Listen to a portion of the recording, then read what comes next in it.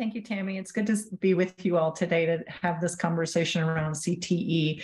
Given that we're limited on time, we're going to forego additional background and jump right into the presentation with Dr. Ellen Altermatt. Thank you.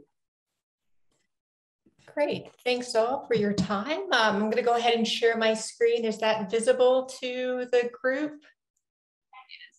Okay, great. What I'd like to do today is just to share with you some key findings from a study we recently conducted that's focused on understanding some of the demographic, cognitive, and attitudinal predictors of CTE course taking plans and behaviors among students in Utah. And this work was really guided by 4 central research questions. We started where others have in the past by asking how much interest do students in our sample have in these CTE courses, and does interest vary by students' demographic characteristics or by their post-secondary plans? Secondly, we wanted to know how much do students perceive CTE courses as having value, that is, as being valuable for their future career plans or as inherently enjoyable. And we also wanted to know whether that varied by students' demographic characteristics or by their post-secondary plans. And the reason for looking at those 2 in tandem is that we know from prior theory and prior research that the 2 tend to be related. Many of you are probably familiar with Jackie Eccles' expectancy value theory, which essentially says what I think we all intuitively know, which is that we tend to be interested in things that we find value in, and we tend not to be interested in the things that we see as not so valuable. We then move on to looking at decision-making styles, as Tammy noted, trying to figure out to what degree do decision-making styles predict either student interest in or valuing of CTE courses. And the reason for looking at decision-making styles is multifold, if you will, but I think one reason for looking at them is because there's some things that we can change relatively quickly, right? With the appropriate messaging, we might be able to change parents or students' perceptions of CTE courses. Decision-making styles, on the other hand, tend to be pretty trait-like. They tend to be pretty stable over time, and yet they probably impact students' decision-making. And so figuring out how do you change your messaging to meet students where they are in terms of their current decision-making styles seems imperative. And then finally, we sort of bring it all together by empirically testing the proposition from expectancy value theory, which says that student interest should be related to students valuing the CTE courses. And this is actually, I think, some of the more interesting findings from this particular study. I think it gives us the findings here give us some really interesting ideas, I think, about how messaging might be modified a bit to reach potentially more students and parents. So just quickly, I wanted to give you a sense of our methods. We worked really closely with Sandy and her team to recruit students to participate in the survey. The survey was administered in the spring of 2022, so just a few months ago. And we invited students in 8 high schools to participate in the survey. All of the students were in a single school district. And we sent out those invitations to roughly 20,000 students. Roughly 6,000 of those students completed the survey, which represents a 29.8% response rate. One of the questions that we had initially is, to what degree is the sample representative of the larger student population? Can we actually generalize these results to the larger student body? And all indications are that we can. Just to give you a quick example of this, we looked at the distribution of our sample by race and ethnicity and compared that to the student population distribution by race and ethnicity, and you can see they very closely align. And I also wanted to point out that we got some diversity in terms of students' post-secondary plans. So we asked students what they plan on doing after high school. 70% indicated that they plan to go to college either immediately or after a gap year. 20% indicated that they planned on pursuing some sort of training other than college, so maybe in the military or in an apprenticeship program. And then 28% indicated they plan to pursue full-time work immediately after high school.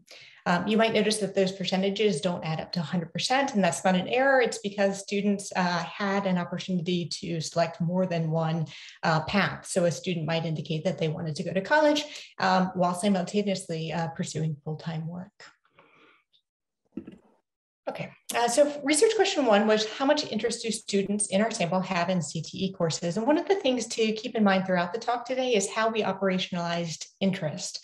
In this particular study, we started with the fact that students in Utah are required to take one, but only one CTE course in order to graduate. And so we surmised that a student might have high or higher interest in CTE courses if they took more than that one required course or plan to do so over the course of their high school careers. And so using that operational definition, we found that 44% of the students reported high interest in CTE courses in our sample.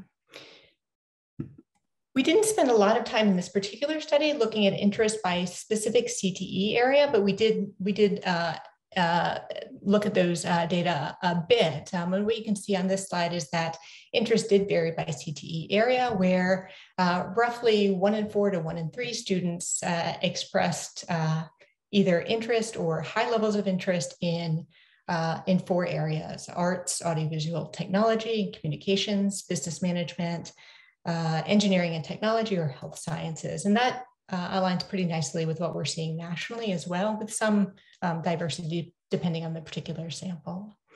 But for the most part, we looked at general interest. And when we did so, we found some interesting disparities in interest by demographic characteristics and post-secondary plans, wherein we found that interest was lower among male students, students who do not identify as Asian or white, younger students, and students who are not college bound. And I can't see any faces, but my guess is that some of you are thinking that doesn't sound right.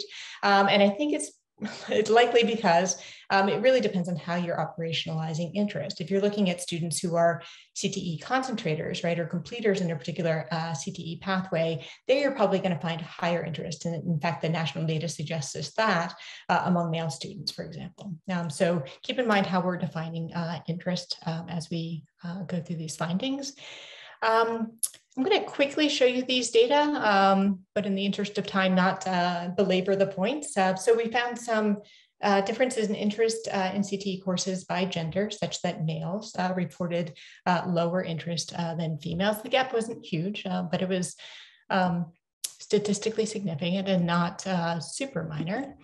We found that student interest in CTE courses varied by race and ethnicity, where students who did not identify as Asian or white tended to express reduced interest in CTE courses compared to their peers. We found interest in CTE courses varied by grade level, such that younger students reported lower interest than older students, which I think makes some sense. As you move through high school, right, you might learn about a CTE course through a teacher or a peer that you didn't know about before. You learn about new career pathways. You might discover a gap in your schedule where a CTE course would nicely fit. So that makes some sense. And then finally, we found that student interest in CTE courses, as we operationalized it, varied by post-secondary plans, where students who plan to attend college actually reported higher levels of interest than students who did not. So if you just compare the green and gray bar in that first column, you can see that finding. Okay, in terms of valuing, we were interested in how much students in our sample valued CTE courses, and again, whether that varied by demographic characteristics or post-secondary plans. Consistent with the existing literature, we looked at 2 types of value. Intrinsic value is the degree to which a person finds personal enjoyment from engaging in a particular activity.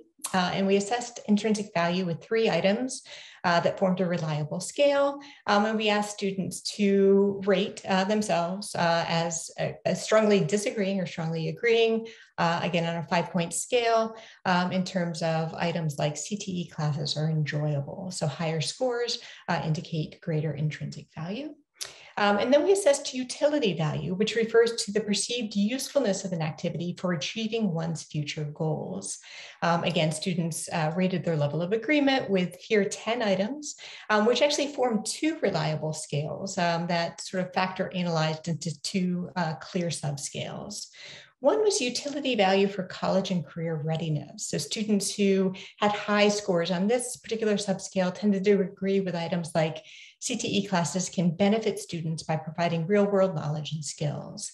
And then we found a separate subscale that was really about utility value for jobs and networking. So students who had high scores on this subscale tended to agree with items like CTE classes provide networking opportunities or industry connections. Overall, you can kind of see that students' responses across the board were above the midpoint of the scale. So students tended to agree, to Tammy's point earlier, that these courses have value. They were more likely to agree with that than disagree. On the other hand, there's room for improvement, right? If the goal is to improve students' perceptions of the value of CTE courses, there's room to do so. The findings in terms of demographic and post-secondary predictors of perceptions of value were identical to what we saw for interest. Perceptions of value were lower among male students, students who did not identify as Asian or white, younger students, and students who are not college-bound, which is exactly what you would predict from expectancy value theory, which suggests that interest and value are really closely aligned. In the interest of time, I'm not going to show you all of these data, but I'm happy to provide the slides. But again, the patterns are exactly the same as what we saw for interest.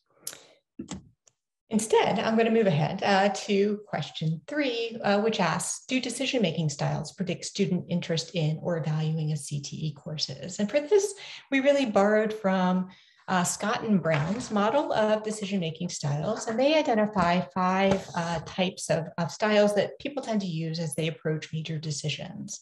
A rational style is one which emphasizes a thorough search for and logical evaluation of alternatives.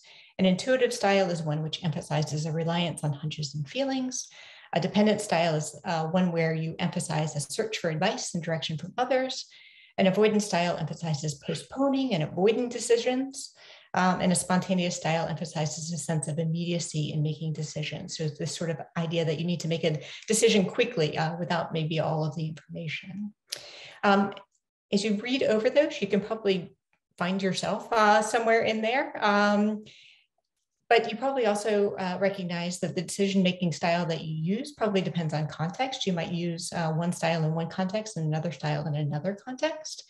The other thing to keep in mind is this is not like the Myers-Briggs typology where you're an INTJ or something. It is possible for you to score high on more than one of these styles. So you could be someone who adopts a rational style, but in a dependent sort of way, right? So you try to look for, thorough search and logical evaluation of alternatives by talking to lots of different people and seeking their advice. So it's possible to be high on more than one. You can see there to the right that when we ask students to agree, to express their level of agreement on a 5-point scale ranging from strongly disagree to strongly agree with items that tap each of these styles. It's a 25-item scale, 5 items per style. You can see that students are most likely to endorse a rational style and least likely to endorse a spontaneous style. We're a culture that I think sort of celebrates spontaneity, but not so much among high school students, perhaps. And so that's probably reflecting what's happening here. Okay, so our central question here was, do these decision-making styles predict students' interest in valuing of CTE courses? And there's sort of a lot to look at this slide, but to break it down, we've got styles in the first column. Along the top row, we have our 4 outcome variables, interest, and the 3 types of valuing.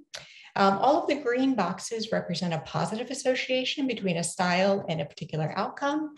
All of the red boxes indicate a negative association. So scores on one variable go up, scores on the other variable go down. The stars indicate a statistically significant effect.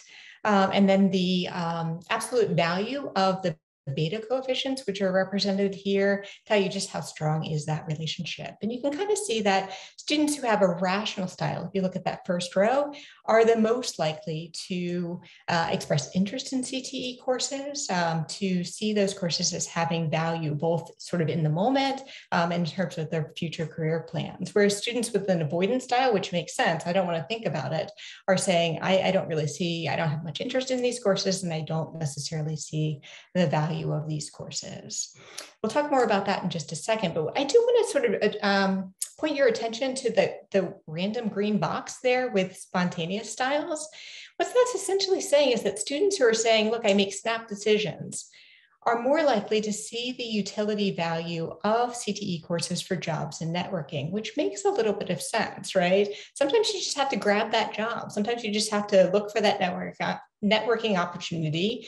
And you might not be really well qualified at the moment, but you just sort of grab it, right? These are sort of our future entrepreneurs. So one of the things that I think is important to keep in mind here is that we tend to sort of value certain styles over others, but our entrepreneurs probably benefit from this sort of spontaneous style. So we probably don't want to squelch any particular style. They all have value in particular contexts.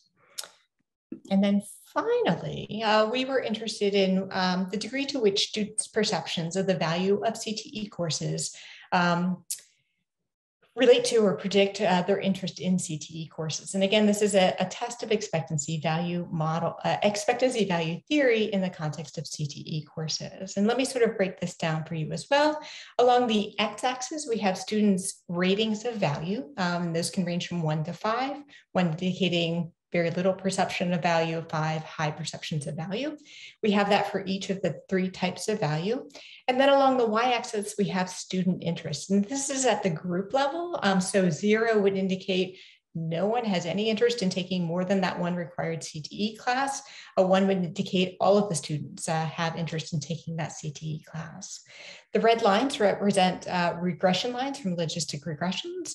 And then the gray dots indicate particular values that sort of inform those regression lines. So if you look at the arrow in that first panel, those are students who, as a group, tend to rate themselves as having really high perceptions of the intrinsic value of CTE courses. There's 3 items. They rate them at 4.67 out of 5. 77% of those 274 students in our sample indicated they'd already taken or plan to take more than the 1 required CTE credit. Compare that to students who rated their perceptions of the intrinsic value of CTE courses at a 1 or less than a 2. There we're looking at 25% of students expressing interest. That's a huge gap, right? 25% versus 75%. And so you want to pay attention to sort of the red lines overall. And what that indicates is that the 2 tend to be related, as we would expect, right? Students who value these courses tend to show more interest in those courses, but the slopes of the line differ. And so essentially what this shows is that if you want the most bang for your buck, if you will, you really want to think about messaging that focuses on the intrinsic value of CTE courses. That's the fastest way to move students from low levels of interest to higher levels of interest, which makes complete sense, right? We as human beings tend to be sort of focused on what's good for me in the moment, sort of proximal goals. Asking an adolescent to think about college and career and jobs and networking, that can be moderately effective, right? We see that in the positive slopes of the lines, but that feels a lot less proximal than, am I going to have fun in my 6th period class? And my own perception in looking at the literature is that we tend to focus on college and careers and jobs and networking as the major message, which might appeal to the students' parents, but may appeal less to the students themselves. So keeping in mind that messaging is probably important. Okay, to end, in terms of implications, we probably could do more to attend to groups of students who have lower levels of interest in CTE courses or who perceive those courses as valuable or as less valuable rather. In the current study, this was, there's some changes here. In any case, we're talking about students who were, did not identify as Asian or white, younger students, students who are not college-bound male students. And so, focusing some attention on those students probably makes some sense. We should probably pay more attention to students' decision-making styles. They're going to bring those to these sorts of contexts and sort of recognizing those differences, realizing that students with an avoidance style, right, might benefit from additional meetings with teachers or school counselors or conversations with parents involved to get them to really consider the value of these courses.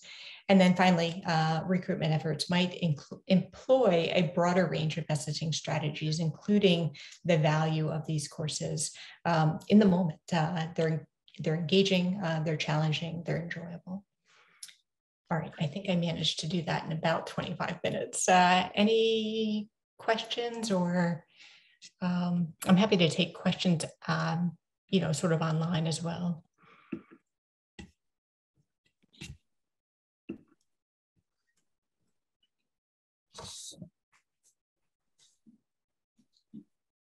As Tammy's coming up to the front, I think it's worth noting, I think I see one of our excellent district partners, Sandy Hemritt, there. I don't know if it's on the right or left side. I can't tell. That's Sandy. Yes.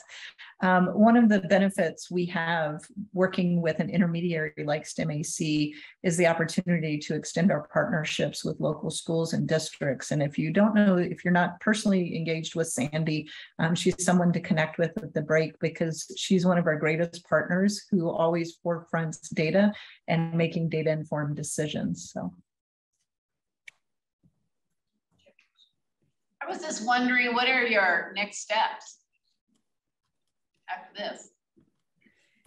Yeah, I think there's a number of possible next steps. One of the things that sort of strikes me is that we could actually empirically test, right, a variety of messaging strategies on a variety of different types of students, right? These data, I think, are suggestive of a possible connection, but those are empirically testable hypotheses. the other is because we partnered with Sandy and STEM-AC in the district, we're also able to begin looking at whether or not what students express as their intention is actually in reality what they do. So they're saying they have high levels of CTE. Now we can test empirically whether or not that led to them taking additional courses, how they're doing in those courses, whether or not they become concentrators in particular areas, whether it's the 4 that Ellen mentioned early on in the presentation, or do we find that those who actually express more interest are the ones who are in one of those other areas? And we did this survey in the school system with student numbers. So at the point my data people will work, that we need them to play nicely together. But at the point that happens, I can designate a kid who said this took these courses. So it is all set up to do exactly what Andrea is saying. Well, you said all the students in Utah are required to take one CTE course. I was wondering if there's a distribution. Is one course more popular than others? I mean, what is that one course? Most of those courses will be taken in 9th grade. It used to be in our junior high school, it's in our high schools, and those courses consistently are courses that also fill other requirements. Business office specialist that also fills the digital studies or that. So the biggest problem with that one credit is it can start really early but never help them move on. And so we have to do it. That's why this is so important to us, is to figure out how to message to the different populations of students. If they take what the business? No. Oh, sure. They can take, and our students have enough openings in their schedules that they can do that. So yeah, they can take different kinds of things. And you heard me say, engineering counts as a science credit. Biotechnology counts as a science credit. So really, what we're trying to do is work with partners in the state to accounting, by the way, counts as a math credit. And so we're really trying to allow students to have options and utilize CTE to count as credits. If the best way to reach students is utilizing their intrinsic value of whatever course, what is the best way then, or an example that a teacher could use to market a course to a student utilizing intrinsic value? I'm really curious about this because intrinsic value comes from the student. So how can we put that into language? So interesting. We're using some tools that we've never used before to try to figure out value. We've all used interest surveys, and really interest surveys are kind of not really useful because it depends on the movie they watched the night before they do an interest survey.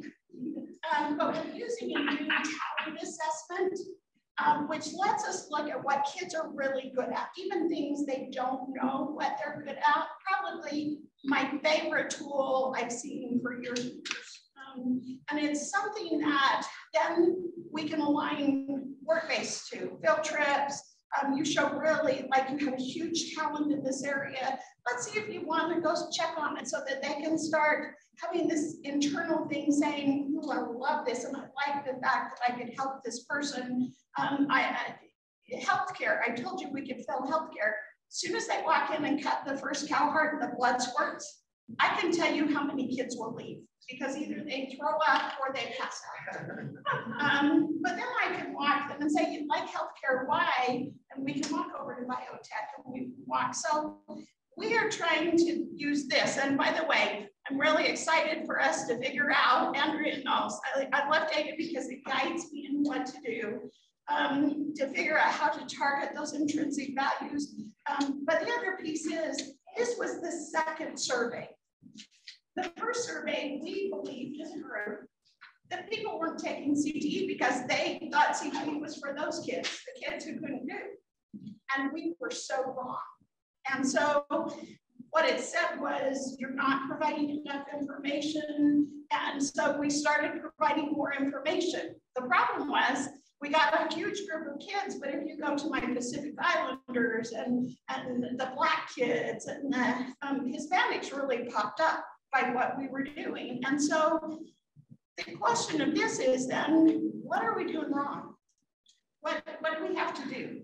I really love the idea of utilizing the talent surveys. I think that's awesome. And I am curious, just a little follow-up. Do you have data that shows talent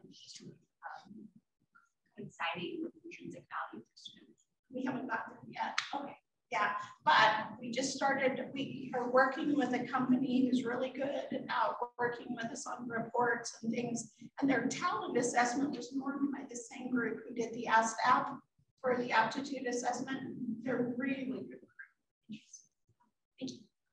I know we have to move on, but it really is bothersome to find out, and I knew this to be true to some degree, counselors being negative on CTE. And I know within our system, counselors place students in the classes. So the magnitude or the effect of counselors being negative can actually be fairly huge since they're the ones who may be placing students in class. We are getting better because the old people are leaving. We can not repeat as they come in. So we are getting better. Well, I wonder if that's related to how I know some schools get money when they have a certain amount of students that are going straight into college, 4-year university. So how much is that?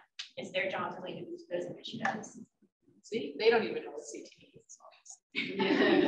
Please know for counselors, and they're my peers, and for counselors, they do what they know. I often say it's kind of this incestuous thing that they went to school, they liked school, they went to school, they became a counselor, and now they work in school.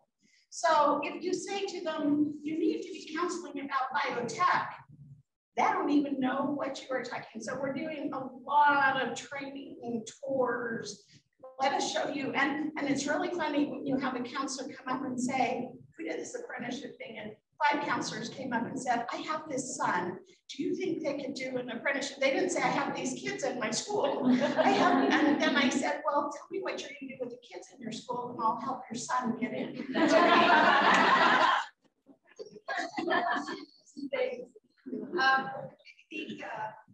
Ellen and Andrea, thank you so much for taking time to share. And if anybody wants a copy of the full report, we're happy to share. Yes.